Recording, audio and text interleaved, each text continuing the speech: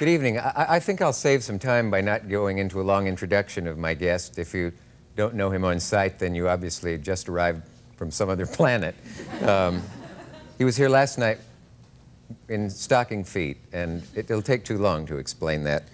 But to say that he's a splendid actor is to understate the case, and if you don't believe it, you can check that out these days in Camelot, if you're lucky enough to be in one of the cities that it tours in. Would you welcome again what I wish were a month-long conversation with Richard Burton?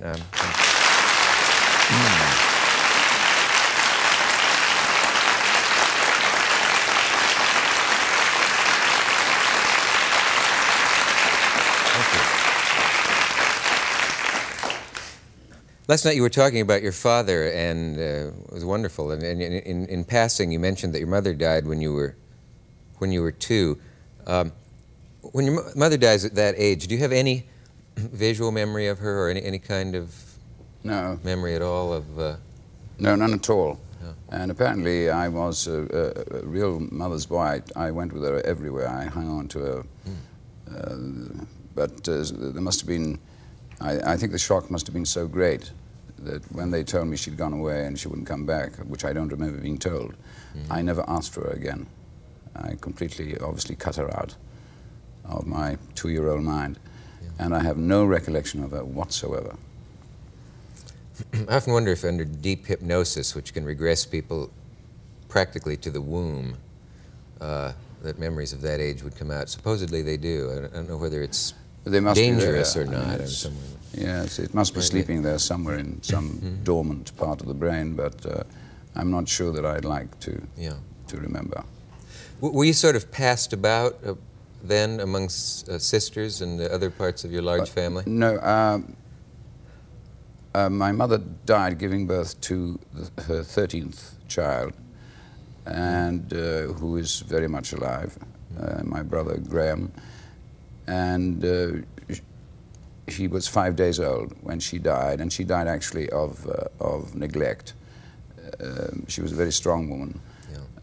Because she was 44 when she died, and she married my father when she was 16, and she had 13 children, and 2 died in infancy, and the others grew up.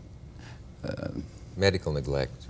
Yes, she died of puerperal fever, which we used to call bed fever, which is simple neglect by a doctor, hygienic neglect.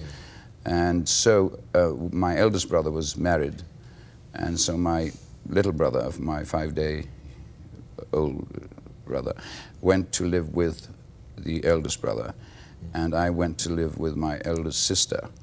But I commuted as to her. She lived in another village called Taibach, and she was married to a miner, and I would spend the school week as to her, Monday, Tuesday, Wednesday, Thursday, Friday, with my sister in the village of Taibach, and the weekends, or most weekends, back in Pontchartrain with my family, with my brothers and sisters. So in that sense, you shuttled... Shuttled back and forth, yes. Was her name Sissy, the sister? We called her Sis, yes. Her name was Cecilia, yes, actually. Yeah. But she's still very much alive. And her husband, who was like my adopted father, in a sense, he died last year from the same disease as my brother. Pneumoconiosis, and he also was 79. And I had a very happy childhood. As a matter of fact, I often think when I talk to other people and hear about their trials and tribulations with their parents and so on, that perhaps it's better to grow up without any, to be brought up avuncularly, or whatever the word is, to have aunts and uncles who spoil you and all compete to get your affection and your love. So I would wander around from family to family, and this one would slip me 6pence and another one 3pence and so on, and I'd grade them accordingly. And, so I had a really very happy childhood. Were you above telling one that the other one had given you more? And I would hint at it, yes. Yeah. I was, as one would do to one producer. Later Burton was pre-shadowed in the... Yes, he had his... as a matter of fact, I'd always had this happy knack of acquiring money, even during the bad days of the Depression, I would sometimes earn as much as the minimum wage of a miner while I was at school. It meant a very full day, of course. I would get up when the miners went to work, or rather when they got up, before they went to work, which would be 4:30 or 5 in the morning. I still do get up at that time. And I would go up to the mountains with I remember I had a green sweater, especially for the occasion. And I'd go up to the mountains with a sack and a shovel and fill up the sack with horse manure and cow manure and take it back home. Then I would have to take a bath, of course, cold bath. We didn't have any heat because I was stinking.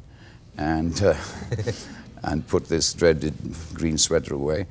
And then I would go and wait for the express from London and wait for the daily newspapers to arrive. And then I delivered the newspapers.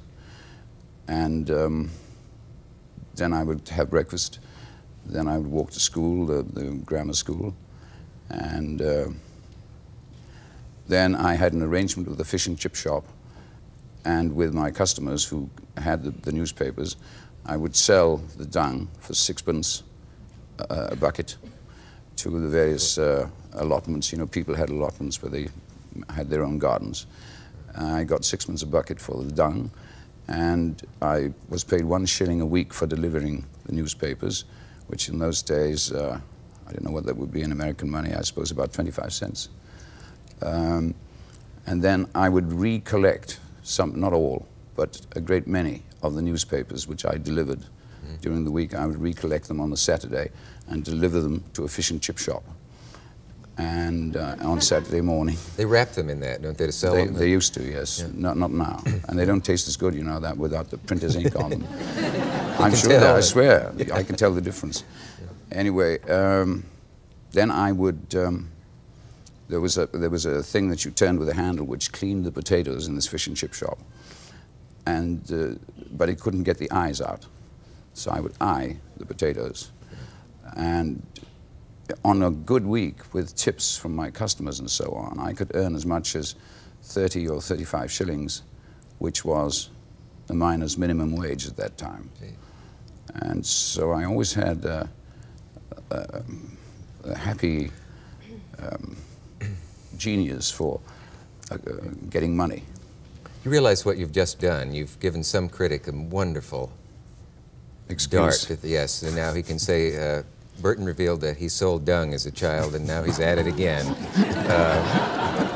Yes, indeed. I think they've one or two of them have said that without without knowing, without previous knowledge. Yes.